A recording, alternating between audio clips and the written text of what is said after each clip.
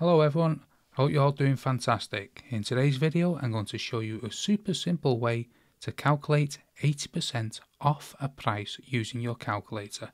Let's dive right in. Alright, let's start with an example. Suppose you have an item that costs $1,357. You want to find out what the final price will be after applying an 80% discount. Here's how to do it in just 3 easy steps. Enter the original price, which is $1,357, into your calculator. Press the multiply button and multiply by 20. Now, you might be wondering, why do we multiply by 20? Let's break it down.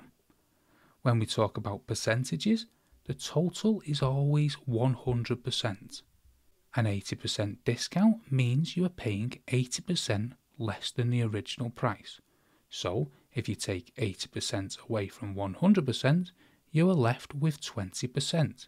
In other words, paying 20% of the original price means you are saving 80%.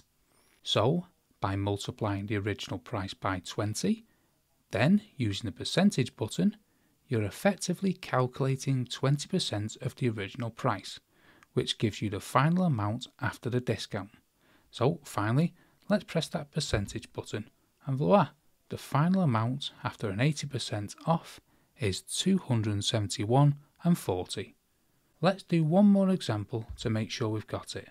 Imagine this time we have an item priced at $2,450. So let's enter that into the calculator. Press the multiply button, multiply by 20. Then let's press the percentage button. So after an 80% off, the final price comes out to be $490. This quick method saves you time and ensures accuracy. And there you have it, folks, a fast and easy way to calculate 80% off a price using your calculator. If you found this video helpful, please give it a thumbs up and don't forget to subscribe to my channel for more quick tips and tricks. Thanks so much for watching, and I'll see you in the next video.